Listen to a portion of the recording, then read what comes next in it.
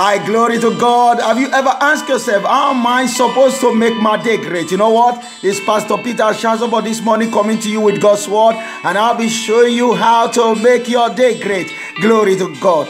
This morning, we'll be continuing from the book of Ezekiel. Right. Ezekiel chapter 37, and I will read verse 9 and 10. And the scripture reads, it said, then said he unto me, prophesy unto the wind, prophesy, son of man, and say to the wind, thus says the Lord God, come from the four winds, O breath, and breathe upon this land, that they may live. So I prophesied as he commanded me, and the breath came into them, and they lived, and stood up upon their feet, an exceeding great army.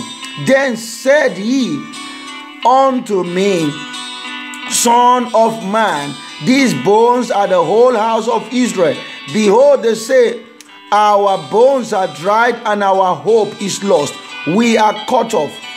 Therefore prophesy and say unto them, thus says the Lord God, behold, O my people, I will open your graves and cause you to come up out of your graves and bring you into the land of Israel. Hallelujah. This scripture is awesome. God is speaking to you this morning. In fact, the Lord laid this word specially in my heart this morning, and I feel strong in my spirit that the Lord is bringing this word to you, asking me to prophesy over your life. Exactly. Just like the Lord gave Ezekiel this vision in the valley of dry bones, like I shared day before yesterday. And the scripture lets us know the Lord told Ezekiel to prophesy over those dry bones, and he did. And the dry bones located their bones, and the Bible said they were formed, flesh came upon them, and they lived as they became like dead bodies on the valley, yet without breath in them, without life in them. They became dead bodies. And then in verse 9, the Lord commanded Ezekiel again. He said, prophesy to the four winds.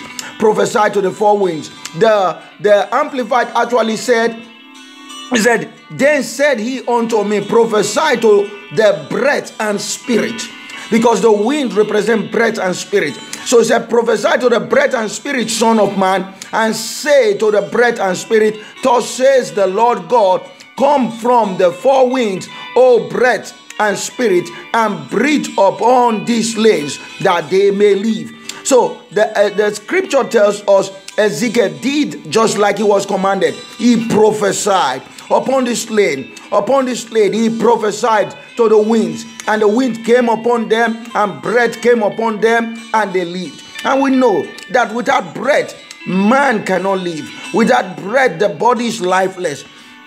And you know what? The Lord was not only interested in restoring the body from dry bones, putting sinews upon them, putting flesh upon them, but he was also interested in putting breath into them so that they live. And the scripture lets us know when this breath came upon this land, upon these dead bodies, they stood up on their feet. They stood up on their feet. And the Bible declares that they stood up an exceeding great army. They were a great army. That shows this was an army that was sleeping. This was a great army that was in the form of dry bones earlier, because their full potentials was not known until the Lord touched those bones and put life in them. And when the Lord touched those bones and put life in them, they stood up on their feet. They stood up on their feet and became a great army. You know what? Many there are today who have greatness in them, who have the seed of greatness in them. Sorry. And they have these potentials to become great armies. Yes, great armies in their work for the Lord, in the ministry.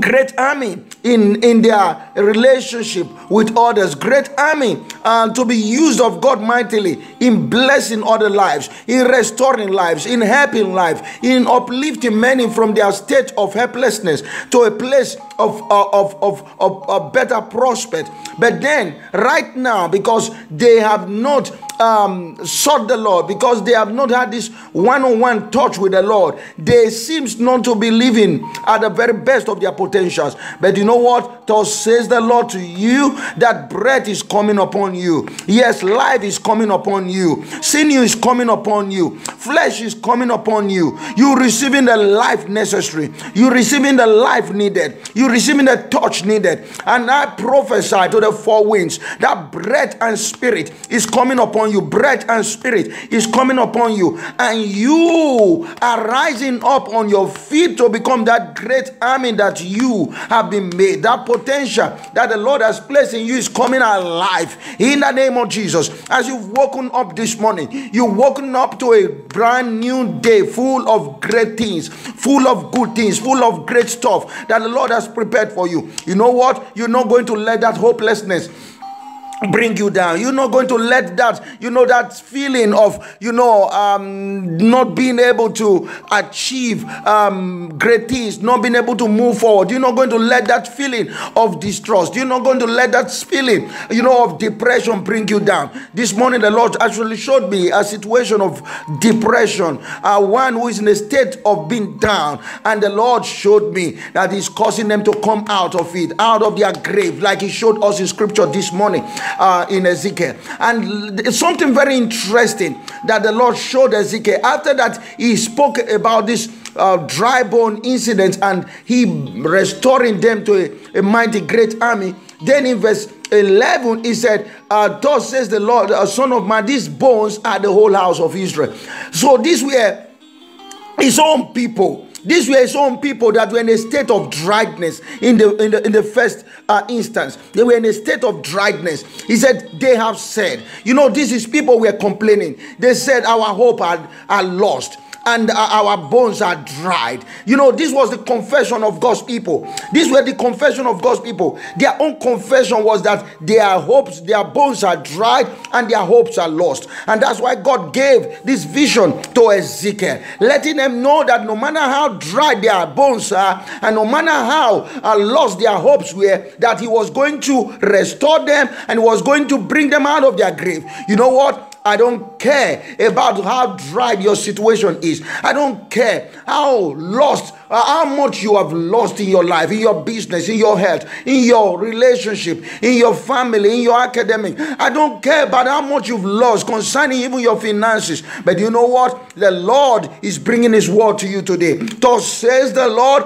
that the Lord is bringing you out of that grave. He's bringing you out of that situation. He's bringing you out of that loss. He's causing you to, have a restoration that will repay you double for every trouble. In the name of Jesus, you're coming out of it. This is a brand new day and it's a season to walk and live in the blessing. You don't have any business with depression. You are coming out of depression. You are coming out of hopelessness. It doesn't matter what's happening around you. It doesn't matter what the politician says. It doesn't matter what the economy is saying.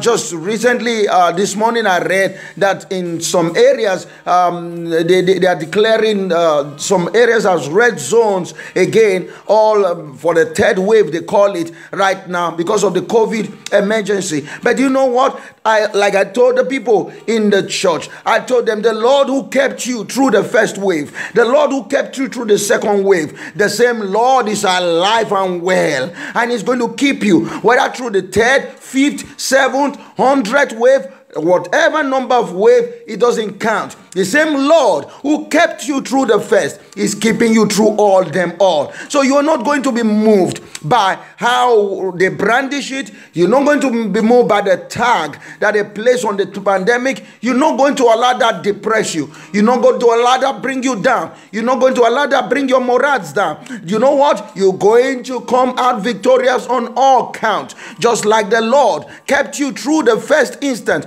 the first wave, the second wave is keeping you all through. true. He is the same God. He's alive and well. So don't let this bring your hopes down. You know what? You rise up to be that great army that the Lord has made you to be. The touch of the Lord is coming upon you now. I prophesy grace is locating you. I prophesy unlimited grace is at work in your life and in your situation.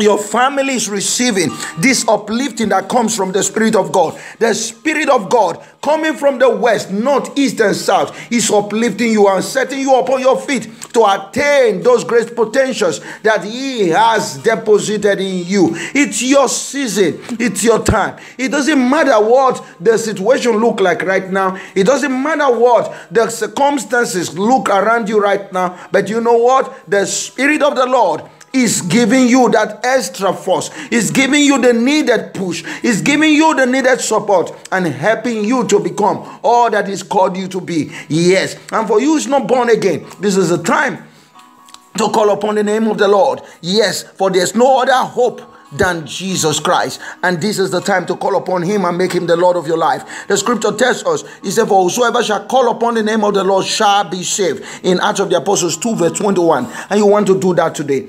So you want to repeat this prayer after me. You say, Father, in the name of Jesus, I come to you just as I am, a sinner, but I have received your word. I believe that you sent your Son Jesus Christ as a perfect sacrifice for my sin, that He died, He was buried, and on the third day rose again for my justification. And today I have been delivered from the kingdom of darkness into the kingdom of God's dear Son. And if you made that prayer from the depth of your heart, you're born again. Welcome to the family of God. I want to admonish you to look out for a Bible-believing church in the city where you live. Join that church so that you'll be groomed up and trained in the things of God. And you know what? If peradventure you live anywhere around Padova in Italy, I want to invite you specially to be our guest at Healing Grace Christian Assembly, Via J Avanzo, number 17, just behind the Padova train station when you go in the Arcella direction. Yes, just beside the Policia Locale. You find a yellow doorpost. You walk right into the first floor, and you find us there. On Sundays by 10 o'clock,